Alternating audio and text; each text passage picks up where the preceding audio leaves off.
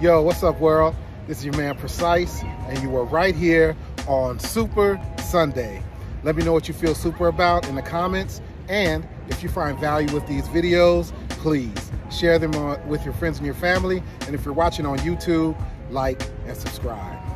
Today, I'd like to talk to you about being slow to anger. But first, I'd like to share a scripture with you.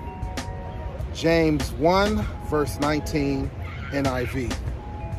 My dear brothers, take note of this. Everyone should be quick to listen, slow to speak, and slow to become angry. James chapter 1, verse 19, NIV. So I'm sharing this for a reason.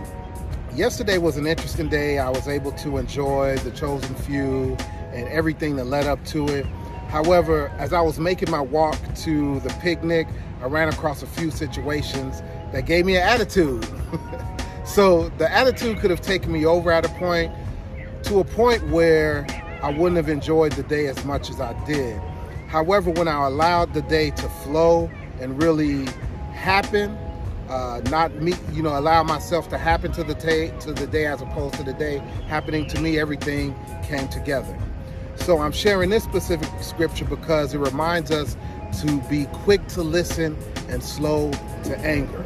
So we want to make sure that we're listening to the experience itself and now allowing our emotions to take us over. So I challenge all of us to do that today. A Tribe Called Fit is with you on this journey. We will not leave you behind, and you know where I am, Monday through Friday, and sometimes on Sunday. And as I always say, stay focused, positive, and productive.